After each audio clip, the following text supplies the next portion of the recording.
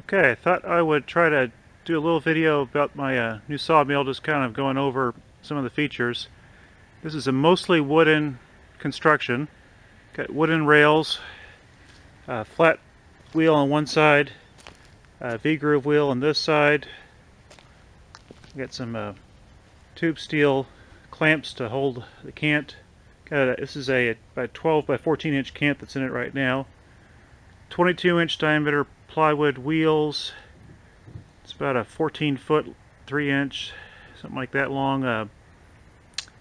1 1/4 by 0.042, I think it is. Saw blade. Has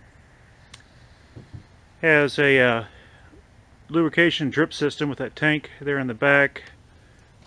Going down to this. It's really hard to see right now, but it's just a bundle of cloth with that held on top of the blade with the tube just dripping onto it. I'll go around back and show more of it. Guide bearings here. There's a set of spherical washers there to help me do a little bit of adjusting, tilting it forward and back a bit. Same thing on this adjustable one.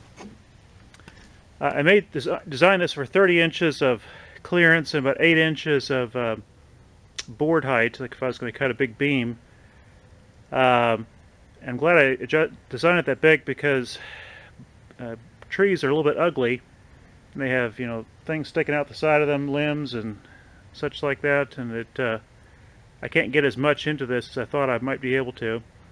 Anyway, this one on this side is adjustable to slide left or right, and I had it slid over for what was a 18-inch base diameter log. That's this cant that ended up now at about 12-14 inches. This uses trailer axle hubs for both ends. There's a 1,000. Let me see here. There we go. We got an 8-inch spring length, 5.86 max compression, 547 pounds per inch, and I have it set at a 7-inch length, so it's got 547 pounds of spring force holding the blade taut. And I could easily go more, but that seems to be fine. Let me show you the tank on the back.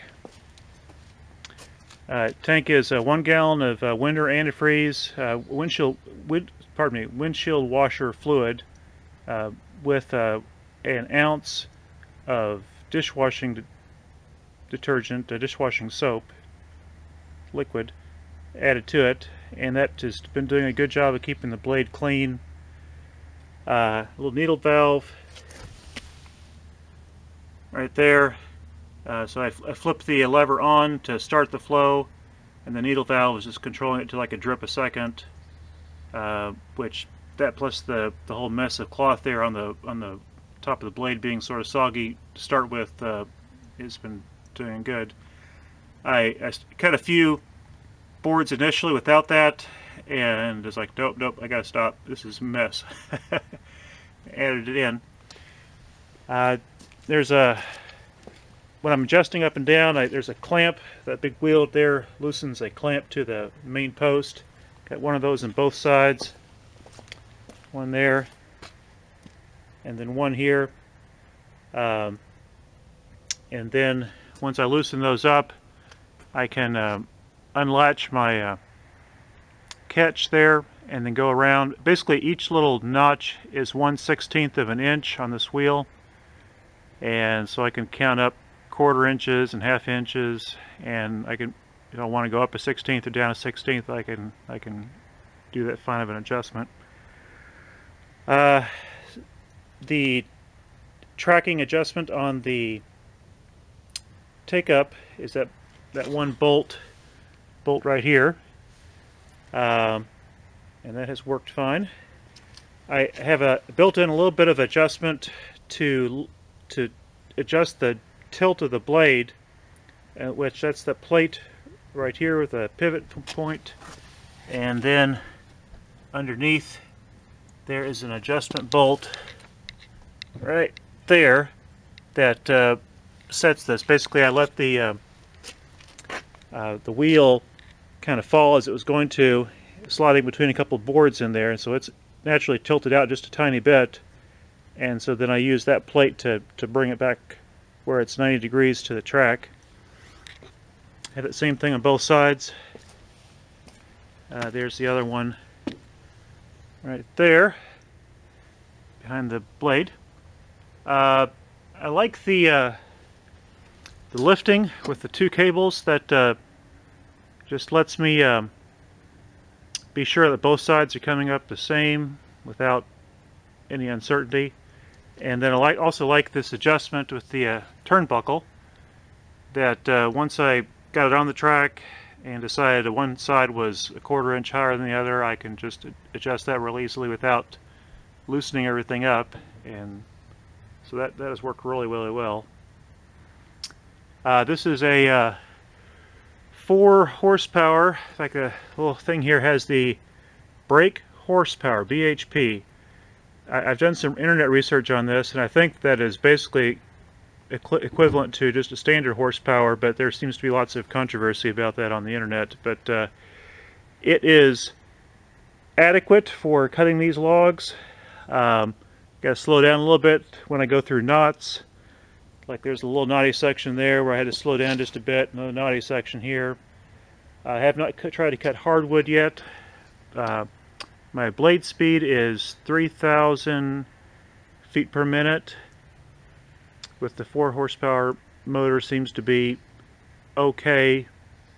I think a little bit more horsepower would be good, maybe a 5 or a 6. This is an electric, and so it actually, I think, from what I understand, you'd have to have like maybe a 5 or 6 gas-powered motor to horsepower to equal an electric motor. It seems to do this a little better. Start-stop switch there. This actually is a 240 volt motor, and so I'm using 12 gauge regular extension cords, but then all the way back inside the house I have a kind of a conversion extension cord that has one end with the connector for 240 volts and the other end is 120.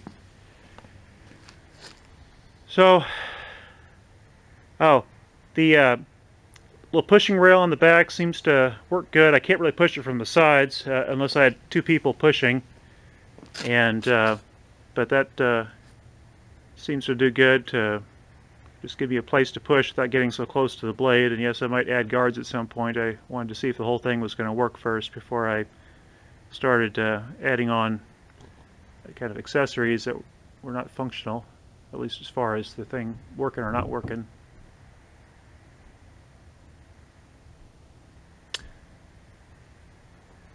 Mostly oak construction. There's a few miscellaneous odds and ends scattered around that are pine or poplar or whatever else was to hand. But this is some combination of the just different things I saw on the internet. I'm not quite sure about the plywood here. I actually, oh, by the way, I have cast aluminum motor mount. It could have been just a big wooden block, but I thought I'd do it out of cast aluminum. The plywood was not flat, and so there's a little bit of wobble in this thing. And I might have, if I was going to do it again, I would seriously consider like an MDF, which is more guaranteed to be flat, and so I could stack up all my pieces together and not be struggling with the plywood being about a 1/4 inch out of flat over the diameter of this thing. Bicycle inner tube tire stretched over the surface. You can see the holes there where I balanced it.